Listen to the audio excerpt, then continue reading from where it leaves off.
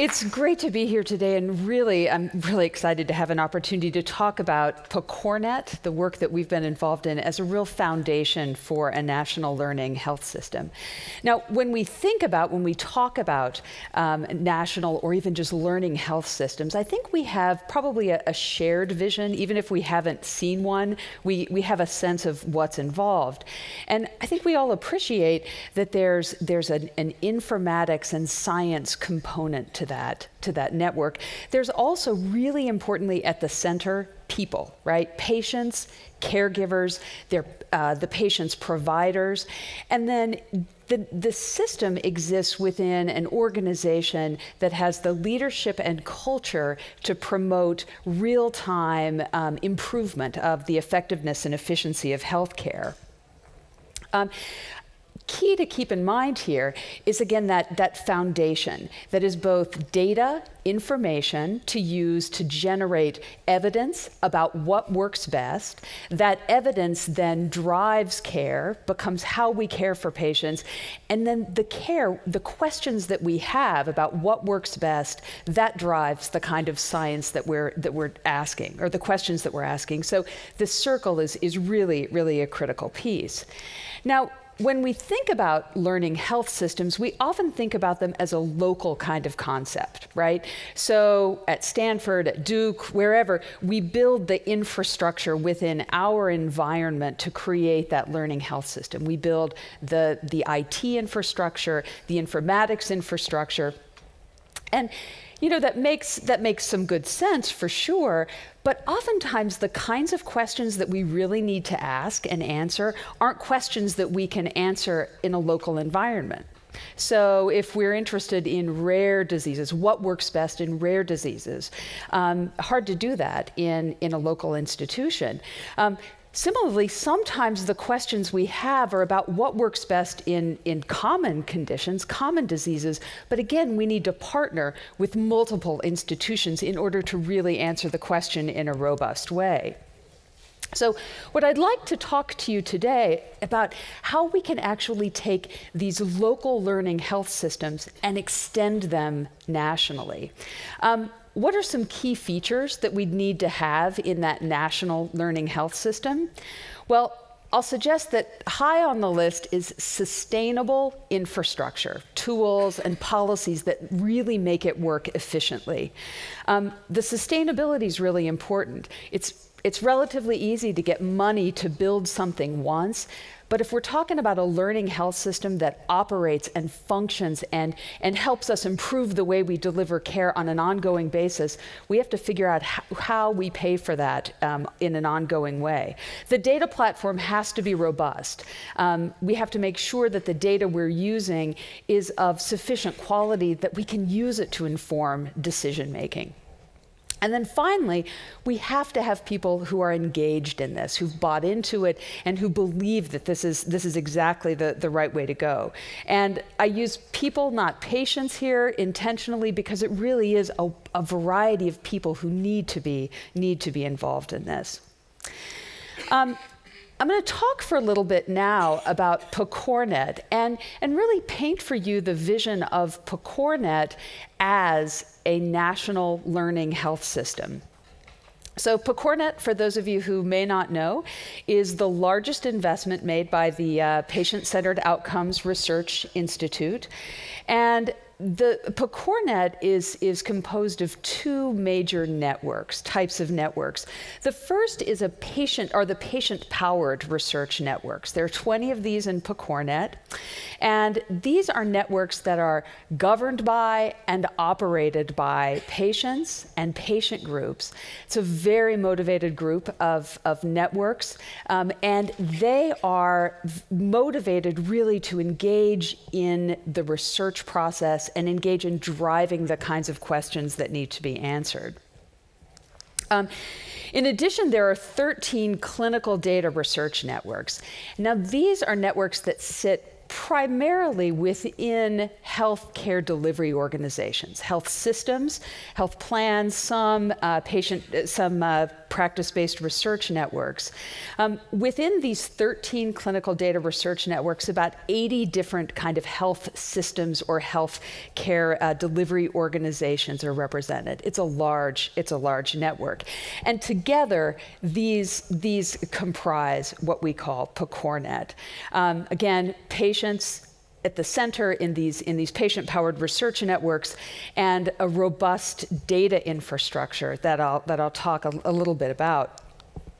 So when you talk about 70, 80 plus health systems, and we're trying to use their data. For those of you who've worked with, say, a local electronic health record system, you might find yourself wondering, how is that actually going to work? Because even within my local institution, there might not be exact agreement in terms of how things are coded and captured in the system.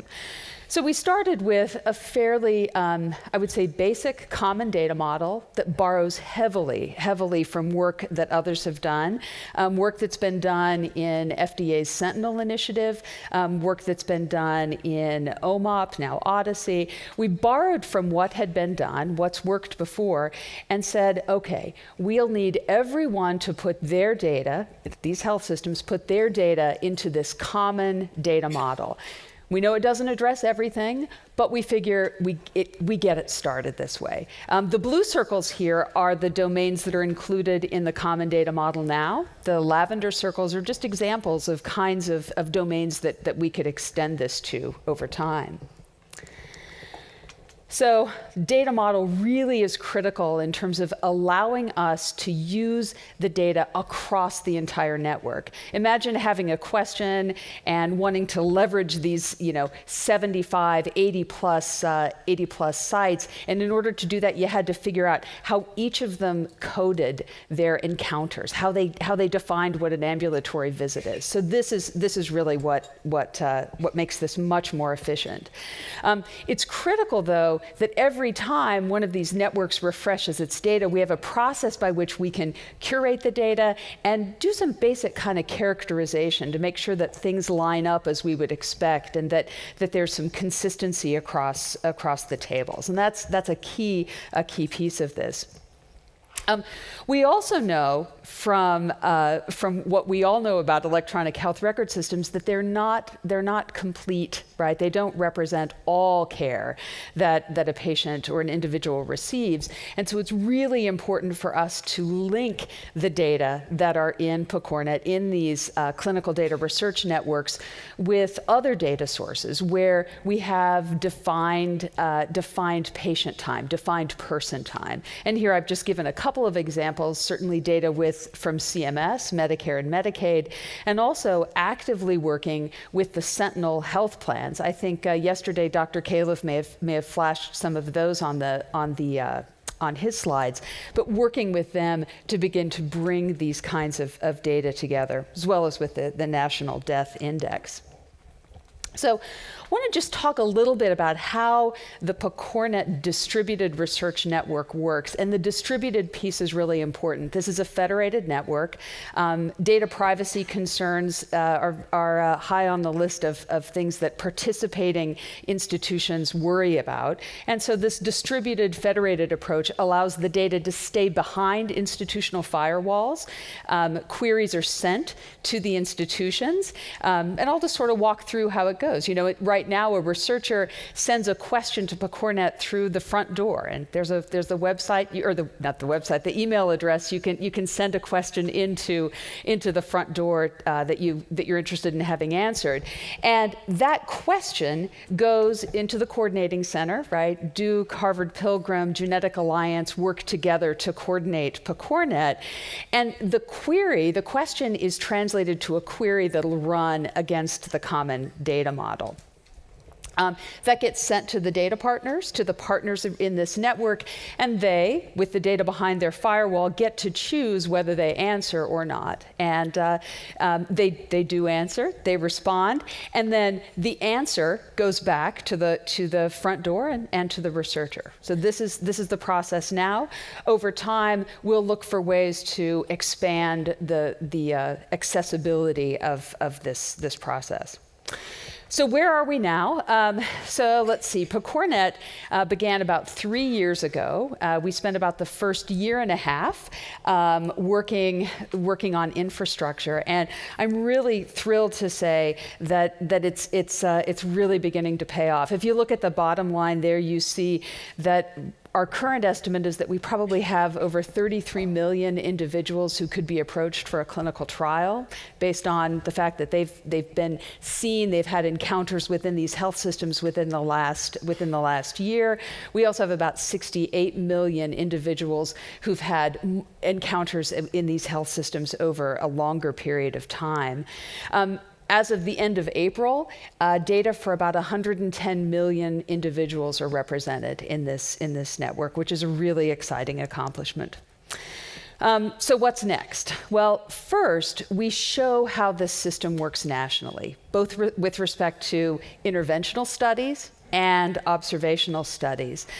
Some of you may have heard, those of you at Stanford may have heard of the adaptable study. Dr. Harrington is the chair of the steering committee for adaptable, a randomized trial looking at high dose versus low dose aspirin for prevention of secondary prevention of cardiovascular events. PCORnet also has 2 demonstration projects, observational studies underway. The first is looking at a question actually that was raised earlier today, that is there an association between antibiotic use in kids early on and obesity later in life? So that's one of the questions. And then the other is looking at the comparative effectiveness of different approaches to gastric bypass. I'm personally excited because I think this network not only gives us an opportunity to answer things nationally, but to really leverage that locally. And so certainly at Duke, I'll be taking advantage of the fact that Duke has data in this common data model. We can begin to leverage that as the infrastructure for our learning health system. And with that, drive clinical research, innovation, and policy. Thanks so much for your time.